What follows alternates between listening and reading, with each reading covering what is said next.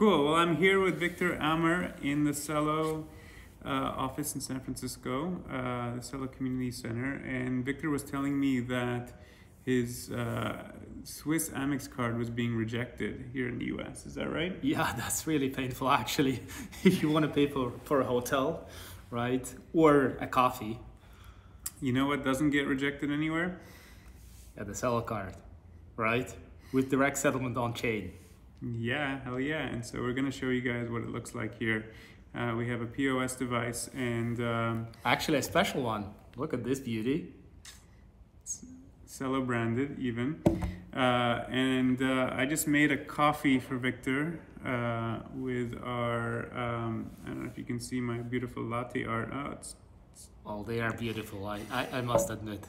And so we're gonna charge Victor some Celo dollars for that coffee. So check it out. Let's see if this will work well. Okay, let's take a look. So what do you have over here? So I have a POS device, as I said, a special one, and we're just gonna go for a coffee, right? So Marek made me this beautiful cappuccino, and we're gonna charge $2 for that, so $2.50 to be precise. So that's my card, my Celo card. And it's got your name on it. Yeah, it does. And actually I can even use this number to pay online as well. So it kind of replicates the Visa MasterCard experience or Amex experience in the Web3. And the best thing, I'm happy to share the number because since the private key is directly on the card, no one can actually charge back or charge money from the card. So the scammers, you know, are not able to do anything with that. So again, we're gonna pay in Celo euros since I'm based in Europe and I have some Celo euros on my card. I enter the card PIN. Of course, you'll not be able to see that. No, we want to see it. Right? And then I just tap and pay, and that's it. So tell us, what's going on over here right now? So I just signed the transaction with my private key. You can see the transaction hash, and the transaction is settled directly on the Celo blockchain. And I'll go show you. Like you can actually literally just scan this QR code and then see the transaction on blockchain. And we're gonna do that in a second. All right. So Marek, tell me what you're gonna do. So I'm just gonna open the Block Explorer here, just scan the QR code. Here we have the transaction, looks like it's been confirmed at the following block height. And best of all, you paid for the transaction fee with Celo euros. Yeah, so tell me, I mean, transaction fees is obviously one of the big obstacles for payments, right? So tell me, how big actually are the transaction fees? Oh, look at that beauty. Yeah, I think you paid quite the sum here. 0.00004 Celo euros. So yeah. I think you can afford that.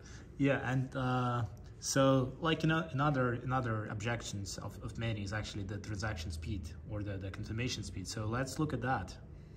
Yeah, I think it took 2.1 seconds to get confirmed. Great. So that actually is a true credit card payment experience, right? And the best thing about that is actually that you settle on chain and the merchant receives Celo euros in this case, right? No chargebacks. Perfect.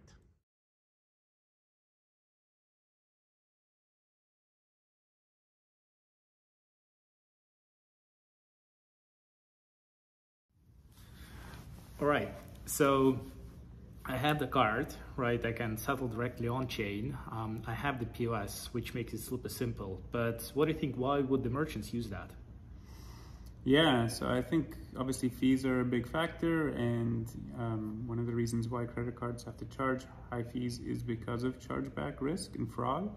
And obviously with settling on a blockchain, you eliminate all the risk of chargebacks, which allows you to take these transactions with lower fees. So that's one thing that comes to mind. What else? So I guess the fees, specifically for small businesses, are really crucial, right? So usually the interchange is about 2 to 4%, depending on the region. Like some German smaller retails actually pay up to 4%, which I think is a robbery. So here you can go as low as 0.25%, or actually even lower, because you have directly on-chain settlement.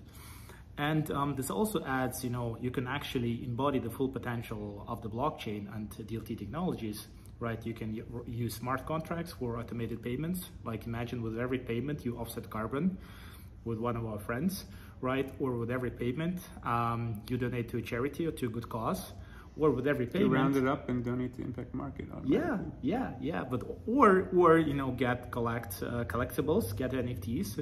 So you can actually create digital experiences around payments that are not possible in the Web3 world.